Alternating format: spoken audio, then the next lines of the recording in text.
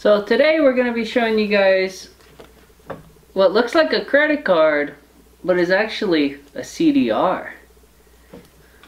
I'm feeling a little nutty because I'm sure you guys aren't subscribed.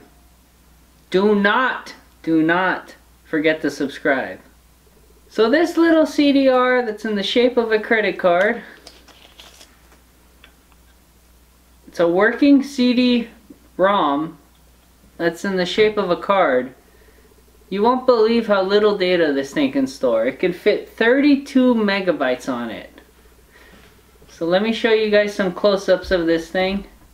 It's pretty unique. Comes with a little sleeve. I'm assuming that people would use this as like a business card or promotional material. Let's take a look. This is a credit card size CD-ROM.